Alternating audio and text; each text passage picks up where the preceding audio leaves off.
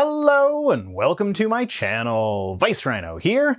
Today, we're taking another look at everyone's favorite Jawa cosplayer, Father Casey. In this video, he answers questions that people have about a subject that he's not supposed to be familiar with, sex. The questions run the gamut and touch on a lot of topics from homosexuality to masturbation to who you're allowed to wink at and more. Also, apropos of nothing, the Catholic Church has started using a mascot in order to lure children back to the church, which seems like a bad idea given their reputation, and I seem to be in the minority on this one, but I think that thing is creepy as fuck. Like, just look at her. She's got some Cthulhu-looking monster in her eyes, and you can't tell which direction she's looking because what the fuck is even supposed to be her pupil in those abominations? And that's not even getting into the fact that her boots appear to be soaked in the blood of her enemies. Just gives me the willies, man. Like, am I wrong here? Anyway, let's get on to the video.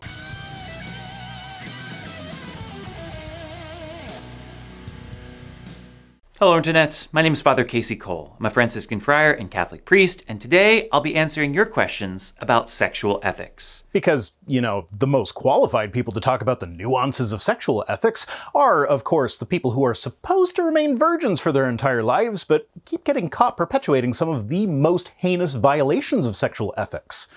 I'm not saying that Casey is one of the perpetrators of said violations, but he's literally an apologist for an organization that has worked hard and spent lots of money in a massive effort to sweep those violations under the rug and make sure that the actual perpetrators get away with them. Can't wait to see the comments on this one. Glad he's self-aware enough to realize that his pontificating on such a topic is, at the very least, problematic, but unfortunately he's not self-aware enough to have realized that he should probably just, shut up about it. Why is same-sex activity immoral? It's not. Y'all just don't like it. Like, seriously, when you break it down to just a boring description of what it actually is, it's two people physically touching each other in a way that feels nice. That is, at its core, what all sex is. Homosexual, heterosexual, romantic, casual, two partners, larger groups, whatever. It's people doing things that feel nice. And aside from the social taboo that's attached to sexual acts, it really isn't all that different from non-sexual activities that feel nice. When I go for a massage, the person massaging me is providing me with physical touch that feels nice. Yeah, the type of nice feeling is different between sexual stimulation and non-sexual physical touch, but it's a bit of a blurry line. So why are some nice feeling touches horrible, sinful acts, but others are just fine? What is the actual difference? Okay, obviously with the massage there is a difference. If I had an orgasm while on the table, I probably wouldn't be allowed back there. Well, depending on the kind of massage provider I'm going to. And that kind of proves my point. The fact that the rub and tug industry even exists serves to demonstrate the fact that being touched just feels nice, and there's not a huge difference between sexual nice feelings and not sexual nice feelings. To be clear, I am not advocating for being creepy during a typical spa massage that is not supposed to have a happy ending, using the blurriness of the line as an excuse. Self-control is a thing that exists, and if you have difficulty with such basic self-control as would be required there, you probably just shouldn't go for non-sexy massages. This is actually a great one to start with, not just because it's the most relevant and most controversial today, but because it helps shed light on the entire Catholic framework for sex. Honestly though, why is it relevant or controversial? It shouldn't be any more relevant or controversial than heterosexual sex. As we'll see later in the video, unmarried heterosexual sex is supposed to be just as bad as homosexual sex, so why is it less relevant or controversial? For us, all things have a purpose for being created and an end to fulfill. For sexual activity, there are two such purposes: to bring life into the world and to bring a couple deeper into a covenantal union of love. And homosexual sex fulfills both of those purposes just as well as heterosexual sex for a couple that is infertile for one reason or another. Ergo, it's fine. The reason that same-sex activity is not permissible is the same reason that masturbation, pornography, sex before marriage, artificial contraception, threesomes, and a host of other things are not permissible. Okay, I get that you had to phrase the second thing as a covenantal union of love in order to shoehorn the Catholic definition of marriage in there, and so that does take some of those things out of the picture because they definitionally don't have that covenant backing them up, like masturbation or premarital sex. But what about threesomes? If a married couple are brought closer together through having a threesome and are open to the threesome producing a pregnancy, then does that not bring a couple deeper into the covenantal union of love? You could even argue that the third person isn't sinning either, because they are facilitating the couple in deepening their covenantal union of love. So while they may not be having that covenantal union for themselves, their sex act does still result in the two purposes that you said sex was for, so that should be okay, should it not? Loopholes are fun.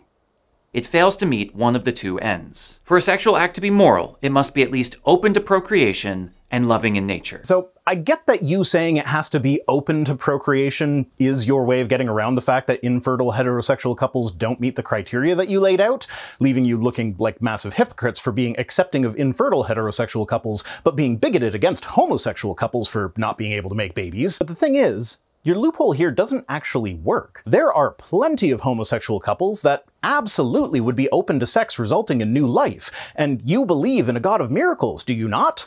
Could he not miraculously make the occasional homosexual union produce a baby if he wanted to? It's not like their chances of conceiving are any different than a heterosexual couple where, say, the woman had a hysterectomy. The equipment for making babies just isn't there in both cases, so their openness to having babies actually becomes rather irrelevant. But even if you say they have to be open to that idea, why is that valid for infertile heterosexual couples but not homosexual couples? When it comes to nudity or sexual content, where's the line between art and pornography? There is no line. Pornography is the highest of art forms. It gets bigger when I pull on it. Sometimes I pull on it so hard, I rip the skin. Well, my daddy taught me a few things too, like how not to rip the skin by using someone else's mouth instead of your own hands. Will you show me? I'd be right happy to. It may surprise some to realize that many old churches and even Catholic museums contain works of art depicting nudity, and that the church has no problem with this. Tell that to Pope Paul IV, the guy who mandated that private parts be covered with fig leaves in art in the 1500s. In reality, the church loves the beauty of the human body and the wonder of sex. These things should be lauded and lifted up. They just only love those things in contexts that they control. Hence the 8-minute video by an ostensibly celibate man pontificating about how other people need to behave in the privacy of their own homes. The problem comes when these things are cheapened, exploited, or exaggerated for the sake of arousing the viewer. And who decides where that line is? I made a joke a couple weeks ago about someone starting a WikiFeet page for me because you could briefly see my feet when I got up on my soapbox. Side note, a bunch of people commented that there isn't a WikiFeet page yet. Anyone can create one of those, so it's just because y'all are being lazy. Anyway, that led to me actually visiting WikiFeet for the first time, and I was shocked at just how not pornographic the vast majority of the pictures are. In fact, they have a strict rule about not showing nudity other than feet, so you'll never see a naked boob or a dick or a vulva or a butthole while you're there. It's just pictures of people with their feet visible. People like myself who are not into feet will see those pictures and say that they are not pornographic at all. But the whole reason that site exists is because there are people for whom just a bare foot is pornographic. And different people are going to have different thresholds for when an image or video moves from artistic to pornographic. And even with something that you would think is quite clear, like actual sex acts complete with penetration, there is still a line between art and porn. There are movies that are not considered to be pornographic, but which depict explicit, unsimulated sex. And they often do so in ways that are not really conducive to arousing the viewer. I think a good example is the movie Short Bus. It's a movie that has a bunch of intertwining plots, but if we focus on the main character's plot, it's about her quest to experience an orgasm for the first time. The fact that she hasn't yet is a source of ironic embarrassment, as she is a sex therapist. Throughout the movie, you see her and the other cast members in a number of explicit scenes, which, while being obviously real, are not shot gratuitously. And when she finally does have an orgasm, despite the context being that she's in a threesome when it's happening, the only thing you see is her face. Now, setting aside the fact that this movie is depicting sex acts that Casey disapproves of, can you really call it porn? The intention of the writer is that it was not pornographic. It wasn't shot like a porn, but the internet is the internet. I guarantee you it's been used as porn many times over. So hypothetically, if a similar movie were made that only depicted heterosexual married sex and the actors were actually married, would that be acceptable to you as a form of art? Who is the arbiter of what is art and what isn't? Art is a rather subjective topic, is it not? And what about art that is so bad that it's good? I, for one, enjoy terrible movies, and I'm not alone. There are movies that have cult followings specifically because of how bad they are. There are movies like Plan 9 from Outer Space that are being permanently preserved thanks exactly to how bad they are. People like me keep them around to be viewed and enjoyed when they would otherwise be lost to history, as so many movies from that era already have been. And ultimately, is that not what makes something art? For people to want to see it, to enjoy it for its own sake, because they appreciate it? Like, I know I used that clip from that weird gay porn earlier as a joke, but that specific gay porn is more well known even among the straights, specifically because of how hilariously bad it is. People watch the non-sex scenes because they enjoy them for their own sake. So as much as I joked about it being art, it actually kind of is. At this point, it ceases to be about glorifying the subject and becomes all about gratifying the viewer. Well, by that definition, the intention of the artist is the only thing that matters when defining art. So Short Bus, even if many people have used it for self-gratification, is art because the people who made it explicitly intended for it to be artistic and not pornographic. Personally, I'm not a fan of that definition, though. I think art belongs to the consumers of art rather than the artists themselves, though the intention of the artist is certainly something that can be taken into consideration when evaluating art, but it is not the be-all and end-all. In general, I recommend asking 3 questions. What is the purpose of the work? What is the amount of discretion used? And what effect does the work have on the subjects themselves? What do you mean, what is the discretion used? Is that just your fancy way of saying that a depiction of actual intercourse is not allowed because it's not using enough discretion? What about the erotic poetry that's in the Bible itself? Sure, it uses euphemisms rather than just saying, they fucked, but there are blowjobs, cunnilingus, a harem full of Solomon's other queens and concubines, and more. It is quite explicit, there is no question about that. So does the fact that it calls testicles bags of myrrh make it discreet enough to pass your arbitrary test? And if these 3 criteria are an all-or-nothing thing, then I got some bad news for you about the effect the work has on the subjects themselves, by which I actually think you mean the consumer rather than the subject. In the case of the Song of Solomon, the subjects of the poem are most likely fictional. The existence of Solomon himself is a matter of debate, but as the book is likely a collection of poems written over a period of centuries and compiled sometime in the Hellenistic period, likely the 3rd century BCE, it is extremely unlikely that any of the characters have any basis in reality. As such, the subjects of these poems are not people whose lives will be impacted by the existence of the poems. Same goes for modern fiction. The people that 50 Shades of Grey is about do not and never have existed, so there are no subjects whose lives would be impacted by the existence of those books. So what do we do with that then? This last one is rarely considered. So I guess he does mean the subjects of the work itself rather than the consumers? Okay. So what if a heterosexual cis couple who are married and Catholic have an exhibitionism fetish, so record themselves and post their videos to a porn site? In this case, they are strengthening their relationship through their sharing, and as long as they are open to pregnancy, that fits the definition of permissible sex that you just gave, does it not? And if they do it with artistic intentions, then it doesn't matter if people on the internet end up using it for their own self-gratification. It is art that seeks to celebrate the beautiful sexual union that God designed. There are just so many loopholes here, even with their overly strict definition of what counts as acceptable sex. And don't think that there aren't people making use of them. Back when I was a good little Christian boy, I thought of at least some of these loopholes then, and so there was a time when I tried to find porn where the performers were married, because then their sex wouldn't be sinful, you see. And while I'm not even going to attempt to find it now, one of the websites I wound up on was a blog of a Christian couple who posted pictures of themselves having sex in what they considered to be an artful way in order to do just what I said, celebrate the beautiful sexual union that God designed. I would be surprised indeed if they were the only ones to have ever thought to do that. I'm a Catholic and also asexual. What, if anything, does our faith teach on this with regards to marriage or sexual activity?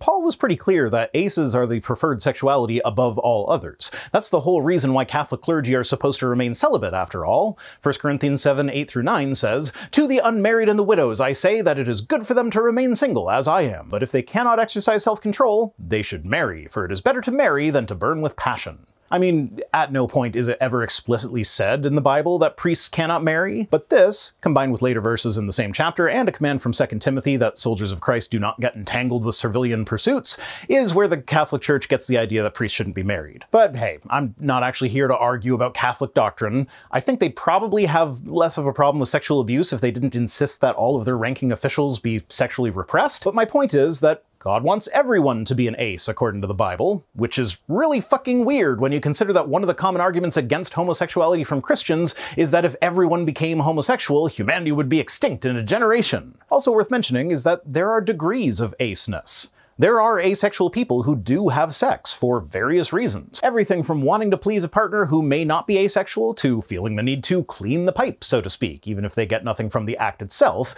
and several points in between. This is all irrelevant, but given that Casey is unlikely to bring any amount of nuance to the table in this discussion, I thought it was at least worth mentioning. Also, the aces get excited when people acknowledge them because they are frequently the neglected stepchild of the LGBTQ community that everyone just forgets about, so I like to go out of my way and give them that acknowledgement when I can. I like making people happy, so why would I not? It's easy. Love you, aces. As far as I've read, and I could be wrong on this, there isn't much at all specifically about asexuality from the Catholic Church. Likely because they figured it meant people who don't have sex and don't want to, and since they're all about restricting sex, they didn't feel the need to say anything about it.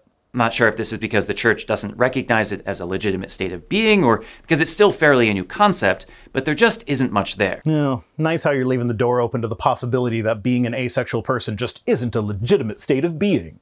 Seriously, Casey, can you just stop to think about how it might feel to have someone look directly into the camera and say that something that is inherent to who you are and which you have no control over is not a legitimate state of being? You're just heartless. What I will say, though, is that sex is an essential part of marriage, and so if someone feels no sexual desire towards their partner, it can't really fulfill what a marriage is intended for. Why? Is there a problem with having a romantic relationship without sex? Isn't that what you think all romantic relationships are supposed to be before marriage anyway? Do you really not think that there's any difference between being married and dating other than sex? This seems a bit reductionist, don't you think? You can be partners and friends and support one another, but it's just not a marriage. Why the fuck not? What if they want to adopt a kid together, get the tax benefits that come from being married, be recognized as married by the government so that they can have things like hospital access? Or maybe they even just want to have a little ceremony where they pledge their love for each other publicly and then have a party with all their friends afterward. Why is all of that invalid if they don't want to have sex? It's funny, as an atheist, I have been accused many times over of leaving the church because I want to sin, usually with sex being brought up as the obvious sin that I want to do, with people accusing us atheists of obsessing over sex. But I'm not the one that's reducing marriage to the concept of penis go in vagina, with everything else about marriage being invalid without that one specific act for some reason.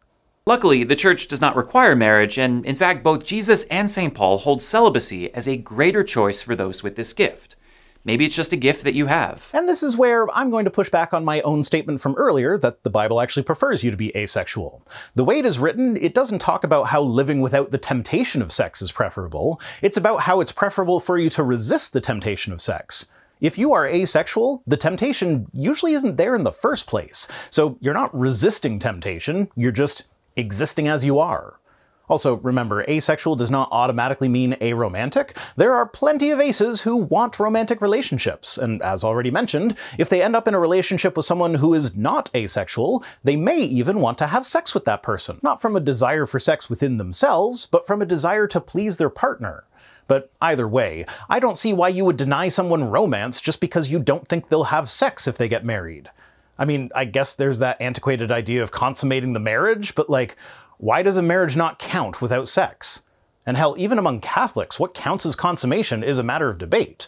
While trying to find out why consummation is so important to Catholics, a fruitless endeavor as it all essentially just comes back to God said to make babies and nothing more, I ran across a disgusting paper published by the Catholic Medical Association that argues against the idea that it is morally permissible for a married couple to use a condom to prevent HIV from passing from one of them to the other. They conclude their paper with an analogy. If someone with a skin condition that makes it intolerable for them to touch water is baptized, but only through a protective plastic sheet that stops them from actually getting wet, and both they and their priests fully intend this ceremony to be a baptism, are they really baptized? My gut reaction was obviously yes. An all-powerful and all-knowing God surely wouldn't punish someone for having a skin condition that he gave them. But the paper concludes with a no, as though that were the obvious answer, because the water needs to contact the skin. Likewise, the semen needs to be deposited inside a vagina for a marriage to count.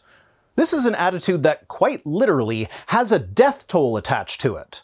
And yeah, there are treatments that make HIV manageable and lower the viral load to a point where it is impossible to spread as long as you're taking your medications, but not everyone has access to those treatments, so to argue against the use of condoms, even within the confines of a marriage, is not only fucking gross, it could be, and has been, downright deadly. Hundreds of thousands of people die from HIV-related illnesses every year, and condom use is one of the most effective methods at stopping HIV from spreading. So to be against it just means you want people to die. I'm infertile due to a congenital condition that cannot be treated or cured. Would it still be okay for me to take a husband and consummate marriage with him, even with this knowledge? Now, just think about how fucked up your religion is if you find yourself with adherents who feel the need to ask questions like that. Because of something completely outside of my control, am I allowed to have an experience that I want to have, and that many would agree is one of the most enjoyable experiences that a human can have? And the reason people feel the need to ask questions like that comes directly from the Catholic Church's opposition to same-sex marriage. If it can't make a baby, it doesn't count as a marriage. Which is why he said that the couple having sex have to at least be open to having a baby as a result. Because an infertile couple could still be open to getting pregnant if God miracles a baby into existence there, right? But that just brings me back to what I asked earlier about why God can be expected to perhaps miraculously allow a woman after a hysterectomy to get pregnant, but this all-powerful God can't be expected to do the same thing for a homosexual couple. It seems like it's less about openness to conception, and more like y'all are just bigots who don't want to be seen as bigots. Yes. According to paragraph 3 of Canon 1084 of the Code of Canon Law, sterility neither prohibits nor nullifies marriage.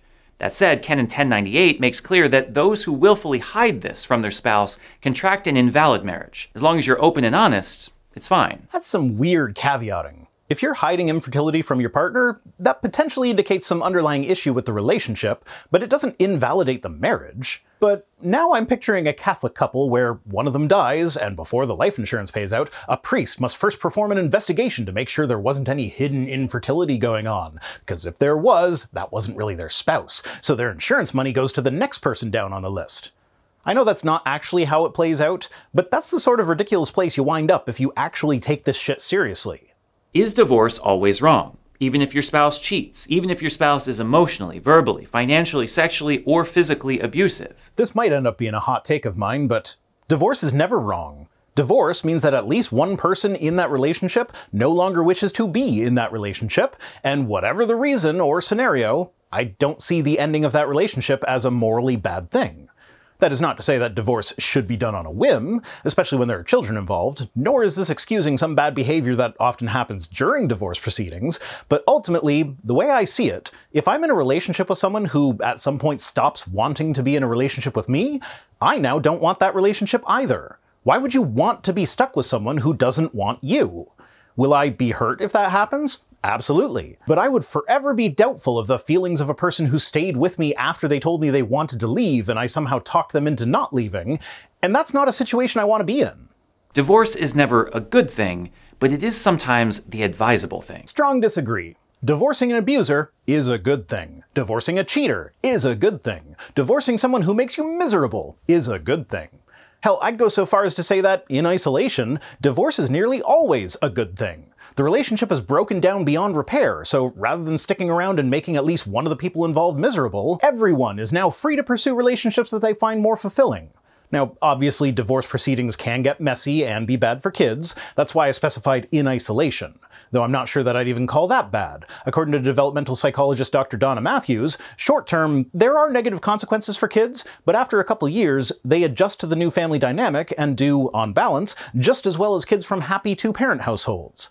So there is no long-term benefit to suffering through a bad relationship in order to protect the kids. The Catechism of the Catholic Church says as much in paragraphs 2382 to 2386. Yeah, but why should anybody care what a bunch of supposedly celibate unmarried people say about marriage? Hey, these dusty old guys who never had a romantic relationship say that you should probably stay married even though you're miserable. But it's okay. Sometimes if you do things just right, maybe one of you won't have to feel guilty about it. In short, divorce is always immoral because it breaks up the family, traumatizes kids, and sets a bad example for society. But sometimes one party can be free of guilt because they did everything within their power to be faithful. In certain cases, the Catechism even says that it's permissible. Maybe, but that doesn't really fly with the fact that you just said the Catechism says it is always immoral. Are you saying that the Catholic Church permits immorality? I'm shocked. Shocked, I say. I am shocked. Shocked! Well, not that shocked. Is artificial birth control always sinful? It's never sinful. What should be considered sinful is forcing people to bring unwanted life into the world. except replace sinful with immoral, because morality is a thing that exists, while sin is not. No, but in the way that you probably mean it, yes. As birth control per se, as a means to prevent conception, yes, it is almost always sinful because it presents an artificial means of separating the couple and diminishing the ends of the sexual act. You do realize that even between a Catholic couple that follows all of the Catholic rules and doesn't use birth control, the vast majority of times when they have sex, the sexual act will be one that is purely for their own pleasure and bonding, and not for making a baby, right? Hell, even in one of those massive families where the woman is seemingly always pregnant, do you think they aren't having sex while she is pregnant? Because you can't really be open to that sexual act resulting in another baby when there's already a baby in there, right? So even in those cases, the vast majority of sex is for fun, not procreation. Making babies is, somewhat counterintuitively, the secondary purpose of sex. Maybe even tertiary, depending on how you look at it. There may be practical reasons for this, but no moral ones. Morally, it is bad to bring a baby into the world that is unwanted. Every child should be a wanted child. So, quite the contrary, the reasons for using contraceptives are actually more moral than practical.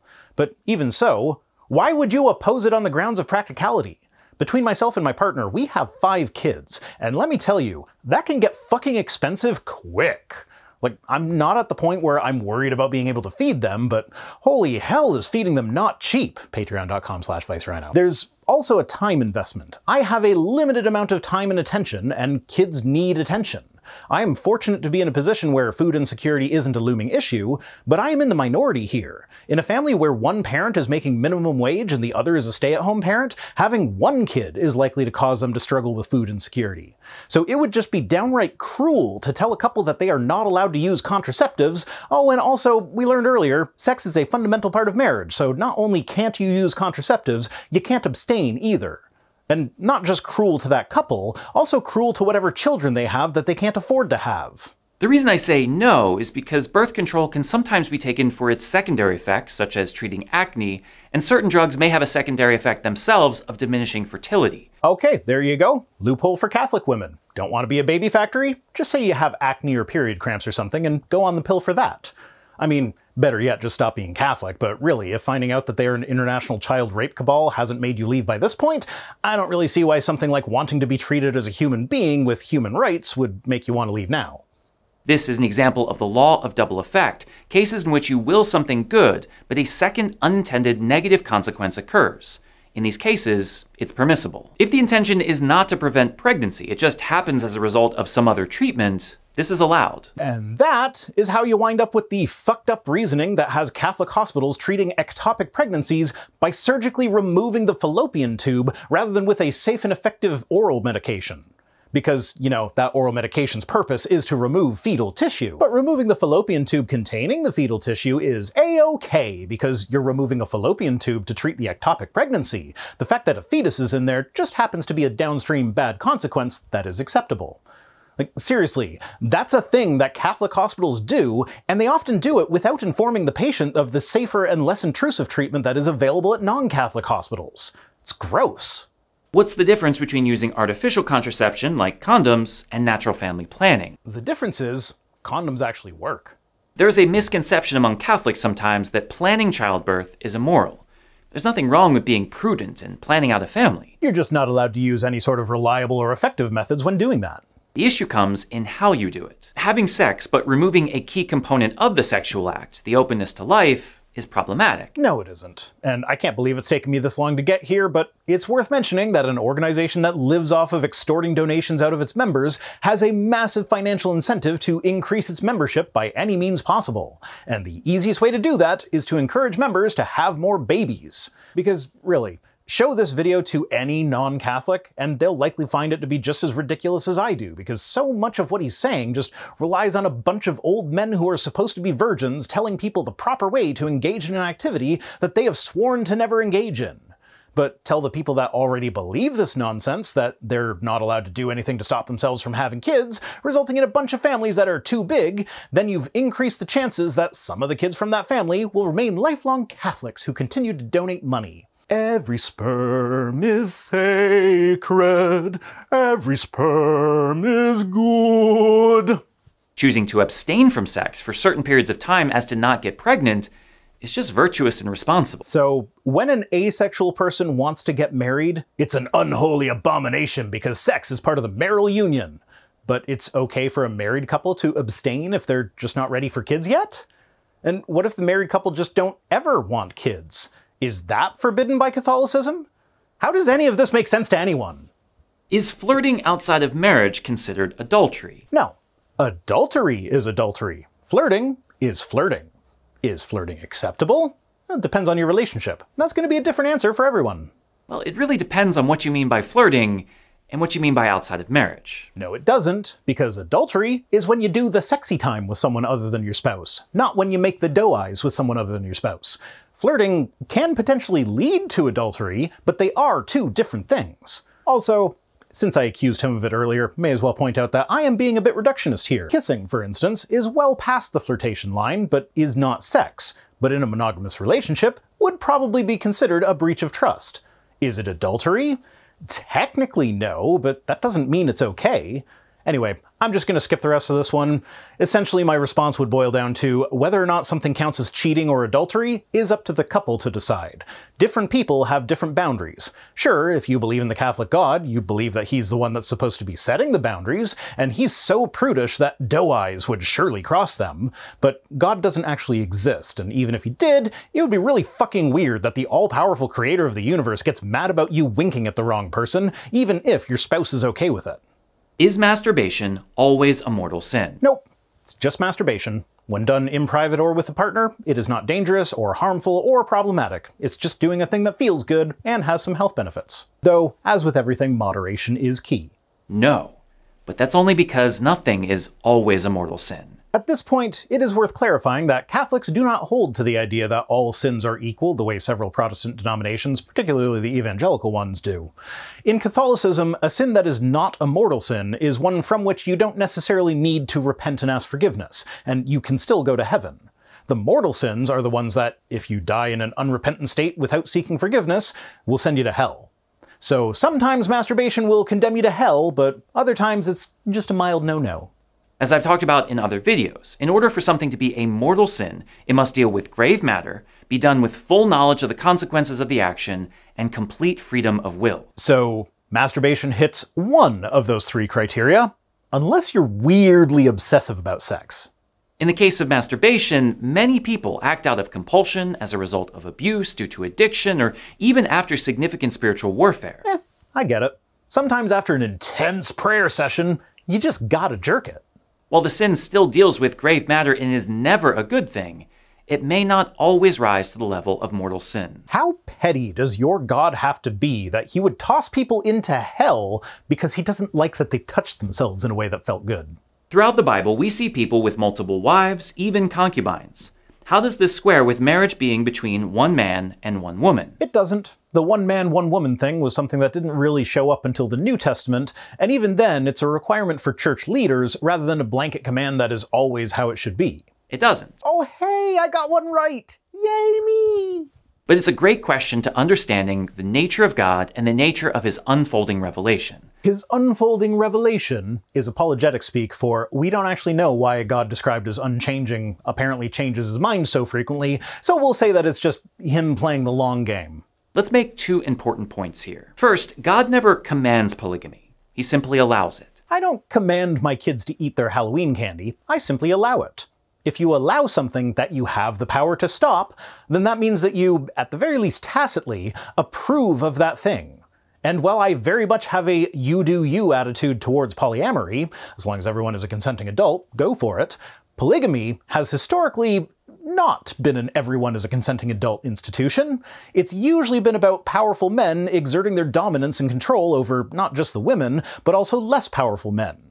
So, yeah, that practice could have done with a touch of feminism in history. A lot of suffering could have been prevented if God had been more concerned about all people being treated equally, rather than with the wearing of mixed fabrics and making sure that you sprinkled the dead bird's blood just right in the ceremony to cleanse a leper. These passages may rightly be called descriptive of the times rather than prescriptive of what God desires. And that's fair. Some atheists will attack the Bible for documenting immoral things, like David's raping of Bathsheba followed by his murdering of her husband to cover it up. This is an unfair attack. It's a story of a thing that happened, well, supposedly happened, not an approval of that thing. In fact, the Bible actually makes it clear that David was in the wrong in that story. So the proper way to attack that particular story is to point out the way God punished David for his crimes was to wait until Bathsheba gave birth and then slowly torture the baby to death over the course of a week. Nice God you got there. Second, and maybe more importantly, God's patience with this reveals his mercy, not only with our weakness, but for women. So, him failing to outlaw polygamy right from the get-go, thus allowing the exploitation of women for thousands of years, was merciful towards women? Seems a bit backwards. Please explain. In their culture, you have to remember, an unmarried or widowed woman was vulnerable. There's a couple problems with that. First, it takes agency away from God. God created people, and God passed down the laws that they were to follow. He literally shaped their culture according to your view. So what you're saying is that he shaped their culture in a way that was inherently flawed because it treated half its members as essentially property. Second, just think about what you said. An unmarried or widowed woman was vulnerable. So instead of having one woman per man, as that is pretty close to the natural distribution of the sexes, you have a system where one man is hogging many women. So the death of one man can potentially result in dozens to hundreds of women being left in a vulnerable position where they will be social pariahs. At least in the one-man, one-woman system, the death of one man will only do that to his wife and potentially unwed daughters, which because of biological limitations are not likely to be too numerous. But in your system, if a man has 6 wives and they each have at least 2 daughters, one well-timed kick from a mule can leave 18 women destitute, with their only hope being to quickly find some men to marry their daughters to, who will hopefully have the financial means to also provide for their mothers. And that's assuming the daughters are of marriage age. If it's a gaggle of toddlers, they're just fucked. And so it was the just thing to welcome women into your home and provide them children. No, the just thing would be to treat women as human beings with rights and dignity. Not sure why your God doesn't seem to understand that. I mean, he still doesn't to this day, and I can prove it. Just go ask a priest if a woman will ever be allowed to rise up the ranks in the church to become pope one day. Any answer other than yes is an indication that they don't see men and women as equals. From the beginning, God created man and woman for each other, and so at no point in the Bible does he bless or encourage these types of unions. He allows them, but they're not ideal. He had the power to only allow the ideal, but I guess he just decided to let women live in subjugation for a few thousand years before eventually revealing to them that having rights is acceptable. Though not in any scripture, just through church meetings that have all the appearance of just being a bunch of merely human people getting together to decide things, and which decided to allow things that the culture had already been accepting of for quite a while first. The church will become more and more progressive as time goes on, but it will always lag behind culture, fighting to keep culture back, but inevitably failing to do so. I've been with the same woman for 7 years, and I want to receive communion. We are not married. I am not supposed to receive until I am. Right? Can I safely assume by your description that you are sexually active with this woman? Probably, but not necessarily. See the earlier part of the video about romantic asexuals. But again, this just shows the pettiness of your deity. Leaving aside the weirdness that is communion, made all the weirder by the Catholic belief in the Transfiguration, which is that the bread and wine you eat and drink literally become the flesh and blood of their god, taking communion from the realm of weird ritualistic faux cannibalism straight into, if this is true, it's actual ritualistic cannibalism. But leaving that aside, God says you can't have a bit of bread and a sip of wine because you didn't have a specific type of party before you started living together. I get that communion is actually supposed to be a time of contemplation where you ruminate on how shitty of a person you are, and so can be thankful that God loves you anyway, and that you're not supposed to actually take communion until you've dealt with whatever unrighteousness was in your life. But, and this might be the former Protestant showing through in me, that's supposed to be a private ordeal between you and God. The priest or minister isn't there to pass judgment on whether you have sufficiently repented to allow you to receive it. Depending on the church, you might get a dire warning of the consequences of taking communion without doing the serious contemplation and repentance thing first, but it's not for them to decide whether or not you are worthy. Obviously, Catholics don't agree, but I think that the Protestant version, as nonsensical as it still is less nonsensical than the Catholic version. If so, you are correct that this present situation would not be conducive with receiving communion. But you have options. You could, first of all, choose to live chastely with one another. Simply living together is not a sin, and so if you live in a wholesome way after going to confession, there would be nothing preventing you from receiving communion. So, yeah, this reminds me of that time in high school when naive teenage me was in a class where the teacher asked who would consider living with someone without getting married first. I raised my hand, wondering what the issue is. Obviously, it's possible to live in the same house without having sex. And yes, adult me does realize just how fucked up it was that a teacher was asking children in their class about their future sexual plans, but yeah, no, this gave me flashbacks is what I'm saying.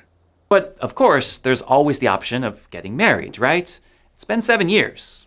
Maybe it's time to make it official? Yeah, that's an option, but there are legitimate reasons why a couple might want to live together without getting married. And by legitimate reasons, I mean literally any reason. You don't have to actually get married, and that's fine. There might be reasons why you would want to get married that have nothing to do with the church or religion, but not wanting to get married is also fine. Hell, my partner and I have joked about traveling the world together and getting married in every country we visit, but never registering those marriages in Canada. Also, picturing the nightmare of our kids trying to sort through all the various countries' estate laws after we die is an added bonus. That's frickin' hilarious. Gotta make sure we have a bank account at least a few of those countries after all. Is contraception morally permissible if it prevents abortion? While it is certainly a noble desire to prevent an abortion, the logic doesn't necessarily follow here. It would if you had any sense of consistency whatsoever. If you actually considered abortion to be the murdering of a baby, then you should be all about encouraging the use of contraceptives for the people who would be inclined to have an abortion should they become pregnant. I've never heard anyone equate an egg not being fertilized with murder, but abortion gets equated with murder all the time. Surely, even if you are anti-contraception, preventing an actual murder would take a higher priority than that stance, would it not? So the fact that you are still willing to advocate for positions that will result in unwanted pregnancies, many of which will subsequently result in abortions, kinda shows your claim that abortion is murder to be a lie. Besides the fact that there is no reason one has to get an abortion if pregnancy isn't wanted, there are plenty of people for whom pregnancy is incredibly dangerous whether they want a baby or not. So fuck off with that nonsense. Also, bodily autonomy should be a thing. When restrictions are put on abortions, people die because doctors have to consider whether or not they will be putting their careers at risk should they perform an abortion.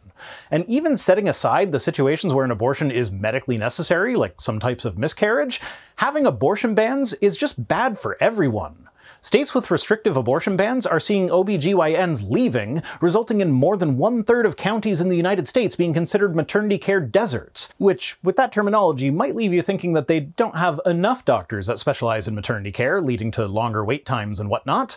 But no, these are counties that don't even have one single doctor, nurse, midwife, or medical center that specializes in maternity care. Not one. On top of that, states with abortion bans see fewer med school graduates applying for residencies there. And that's combined data for all specializations, not just OBGYNs. So banning abortion will lead to worse healthcare overall for everyone where it is banned, not just pregnancy-related healthcare. Catholic theology does not allow doing something bad to achieve a good. Yes, it does. You literally explained it yourself earlier in this very video. You just have this weird technicality to allow for a loophole where what you consider a bad result cannot be the direct intention of the action that results in it. What I'm saying is that everyone who wants birth control has bad acne and/or period cramps, so the intention of the birth control is clearly just to mitigate those effects, not prevent pregnancy. And remember, we're dealing with a supposed all-powerful being here. You think God can't make a condom break if he really wants a couple to have a baby, or nullify the effects of the pill, or do anything to counteract all the other birth control methods there are? If God really wants someone to have a baby, he can just do that. So why would the people who worship this God be worried about whether or not people use birth control? We know the answer. It's money. More Catholic babies means potentially more Catholic adults, which translates into more donations. And campaigning against all of the reasonable methods of family planning is the most blatant thing you could do to make your intentions obvious. I mean, I'm sure that people like Casey have been indoctrinated to a point where they actually do think that it's God's will or whatever, but whether the effect of increasing the believer base through controlling women's bodies is intentional or just the result of a sort of religious natural selection where only the religions that engage in that behavior are likely to survive long term is rather irrelevant. Regardless of the intentions, the real-world consequences are that you have fewer rights for half the population. For Catholics, the ends do not justify the means. You have to will good things by doing good things. Tell that to the survivors of the residential school system, which, and I cannot stress this enough, was still active in Canada until 1997. Every time the Catholic Church is put in a position of trust, it abuses that position. Every single time. And don't get me wrong, Protestant churches are nearly as bad. I brought up the residential schools. They were not exclusively Catholic. There were Anglican, Presbyterian, and United Church schools as well. And it was a program that was put together by the federal government. Though, importantly, all of the churches involved had issued official apologies well before the last residential school was even closed. The government also issued formal apologies, though those came a bit later. The Catholic Church did eventually give a sort of non-apology where they didn't actually apologize for what they did, but basically just said, "Sucks that it happened," and that didn't happen until 2021. So if we count that non-apology as an apology, the Catholic Church was the last institution involved in the schools to issue an apology. Well, not quite. We're still waiting on the British royal family, but I ain't holding my breath for that one. So I'm not singling out the Catholic Church and ignoring all the atrocities committed by other churches, as they so often accuse people of doing, but I am currently responding to a Catholic, so the Protestant issues aren't really relevant. And finally, are sexual thoughts or temptations considered sins? Woohoo! It's thought crime time! Yes, but not always. Jesus teaches clearly in the Gospel of Matthew that everyone who looks at a woman with lust has already committed adultery with her in his heart. Which is a really fucking gross teaching. It's not what you do that matters, it's what you think. And as someone with ADHD, my brain never shuts up, and I'm very often not in control of what it's thinking about at any given moment, so the idea that I could be thrown into hell because my brain works in the way that God designed my brain to work is terrifying. Good thing it's not true. This means that we must guard even our thoughts. That said, it's important to remember that we are not always in complete control of our thoughts, and we are certainly not in control of every feeling or attraction we experience. Oh, is he actually going to acknowledge how fucked up it is for people to be punished for thoughts and feelings that they don't necessarily control? Simply thinking or feeling something isn't a sin. The sin is the willful meditation on certain things and the failure to move to another thought when they come. I mean, after I come, there's no reason to continue thinking the sexy thoughts, so yeah. Oh, wait, that's not what he meant, is it? That's a problem. Which is not what you should do with this video, as you've gotten to the end and must have clearly liked it, and so I encourage you to share it with someone else, to rewatch it, and to ask your questions below. Yeah, no, making it to the end does not mean that you enjoyed it. Otherwise, I'd never make it through any of the videos that I'm responding to. That's it for this one. Today's comment of the day comes to us from Harry McNipples, who says, "Just a heads up, people don't really have preferred pronouns any more than we have preferred names. We just have our correct pronouns." The pithy quip response to this is to point out that someone's correct pronouns are indeed the ones that they prefer. But the wrongness goes deeper here, as we do have preferred names. How many people are named Jonathan but go by John, or Suzanne but go by Sue, or any number of other shortening variations? Well, apparently Jack is one of the shortened versions of Jonathan. How does that make any sense? And that's not even getting into things like nicknames or people who go by their middle name instead, or the fact that languages exist in which there are no gendered pronouns in the first place. Language, including names and pronouns, are a social construct. We made it up, we make the rules, and the rules change. There is no absolute linguistic standard by which we determine if something is correct. There are only arbitrary rules that have always been subject to change, and show no sign of ceasing their proclivity for change anytime soon. Thanks for watching. I'll be back next Friday with more, but if you need to get your Rhino fix in before then, I livestream with Cirrus every Wednesday, 8:30 Eastern on my other channel, The Watering Hole. Thanks to Tim Robertson for being my Patreon and sponsorships manager, Piper for being my editor, and special thanks as always to my patrons, who are the transfiguration that converts the bread and wine of my channel into flesh and blood.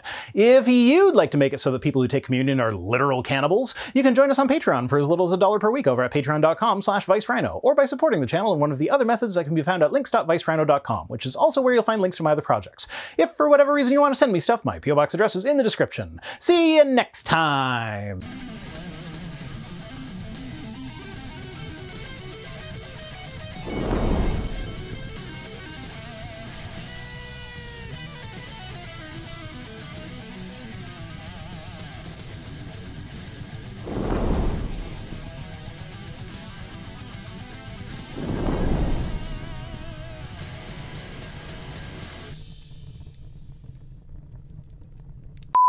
.007.